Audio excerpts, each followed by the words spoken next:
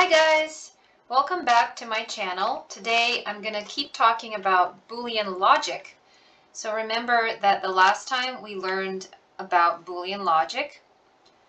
Let's review that a little bit.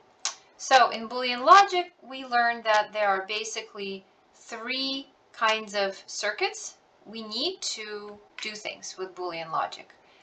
The NOT circuit, the OR circuit, and the AND circuit. Now last time we learned how to make NOT and OR circuits in Minecraft. Today we're going to learn about the AND circuit. Okay, so let's take a look just so we remember the NOT circuit. Pretty simple. Basically it inverts the signal. So if our input is on, turned on, the output, this lamp here, is off. If I turn off the input, the output becomes on. And it's pretty simple to do in Minecraft. We just have to put a torch on the back of the block that will invert our signal, make it opposite. All right, now how about the OR circuit, or sometimes they're called gates, the OR gate. This was either the first input or the second input, or both of them have to be on for the circuit to be on. So the output right now is off. This lamp is off because both the inputs are off. If I turn on the left one, the output is on. If I turn on only the right one, the output is also on, and both of them will make the output on, right? So very simple. To make an OR gate is super simple. We just have to connect the two inputs together. So if either of them is on, the whole thing will be on.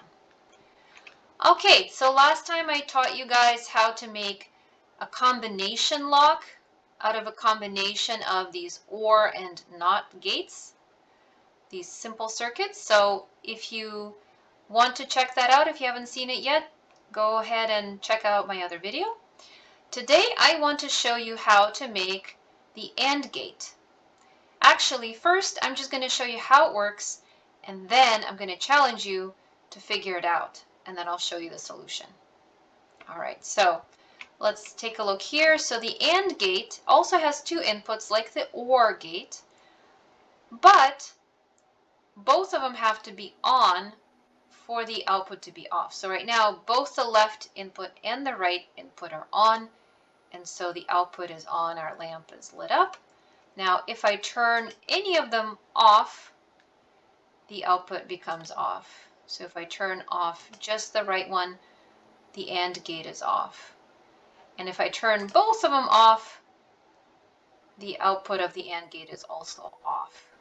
Okay, so the AND gate means the left and the right both have to be on for the output to be on.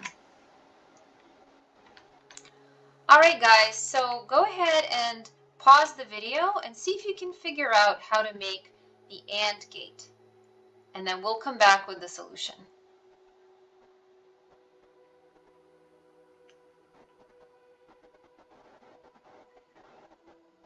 All right, so now that you've tried it, maybe you figured it out. Good for you.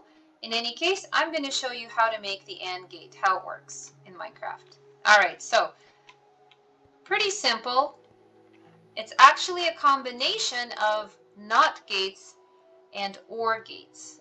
So it's just a combination of things we already know. Okay, so we have two NOT combined with an OR, another NOT, and that's it. And that makes an AND gate. And here, just to show you, if I turn off one of the inputs, that turns on the NOT gate, which turns on the OR gate, which turns off this NOT gate, and so the output is off. Okay? And the same thing if I turn this guy on, the first input also turns off. So both of these have to be off for the output to be on. Okay, so it's just NOT, NOT, OR, NOT. Pretty cool, right? All right. Let me now show you guys my challenge. So I have a challenge for you guys. And the challenge is we're going to make a vending machine. I made one. Yours can be different. It's really up to you how you design your vending machine. The only thing I want you guys to try and do is use the AND gate in your vending machine. So I'll show you how I did mine over here. All right, so I have a vending machine and I'm using the AND gate. So I'll show you how it works. Let's walk over here. All right, so here, if I put a payment down here in this chest, so right now this chest is empty, and I push this button, I will get a bottle of water. The payment is 1 diamond, so it's a very expensive bottle of water, but this is Minecraft.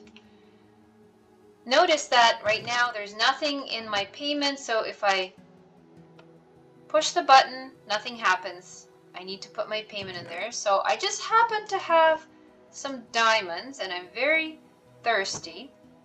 All right, so right now I put a diamond down there. Notice I still didn't get my water bottle yet because I have to push the button to do that. So let me go. Oh, there we go. So it just got dispensed right out of this dispenser here, and you see that it is now down in my inventory. So there we go, guys.